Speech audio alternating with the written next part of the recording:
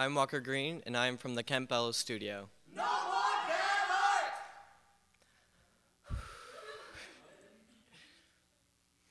G-A-Y. A simple three-letter word that doesn't define who you are. It isn't a bad or negative thing even if people use it as one, because they don't know what gay truly means and are scared of the unknown. Scientists are saying that there's nothing to be afraid of, only to be understood. But society has been relentlessly rebelling with an army of easily impressionable high schoolers influenced by AM talk show hosts that spew hate like severed sewer pipes and are trying to define gay in misguided ways. But I am here to tell you that gay is not. Gay is not abnormal.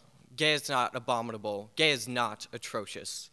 Gay is not ghastly, hideous, horrendous, offensive, weak, nauseating, pray the gay awayable, beat the gay awayable, ignore the gay awayable. Gay is not repulsive.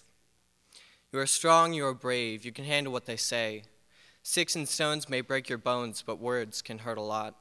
Leave cuts upon your wrists and scars upon your heart, and you may have band-aids and bracelets to hide the physical wounds, but only love and patience can heal the mental pain. So stay firm and accepting, for they know not what they do.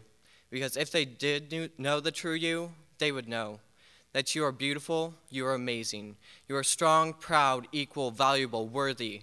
You are gay.